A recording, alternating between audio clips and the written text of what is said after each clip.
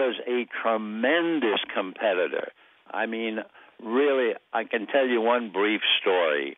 I guess it was my second or third year with the team, and the Dodgers asked me, the Brooklyn Dodgers asked me to go up to the Catskill Mountains to a resort called Grossinger's.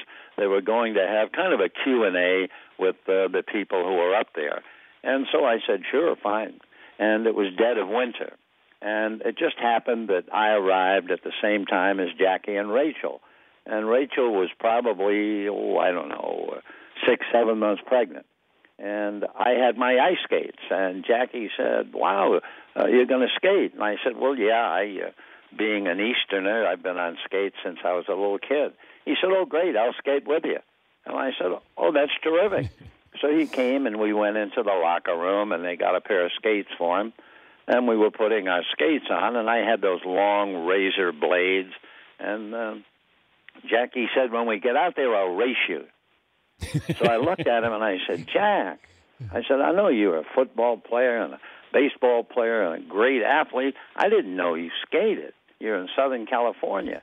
And Jackie looked at me very seriously, and he said, well, I've never been on skates in my life. So I was kind of shocked. And I said, Jack, look, I'm not a great skater, but I can skate. I've been skating ever since I was a little kid. So I said, there's really no way you're going to beat me.